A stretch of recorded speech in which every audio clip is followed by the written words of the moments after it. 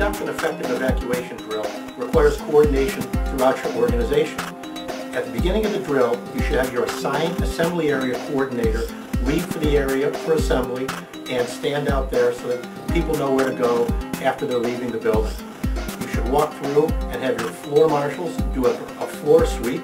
You should have procedures in place to check for disabled occupants. You need to have constant reporting going back to the building coordinator, and then you need to go to the assembly area and gather information.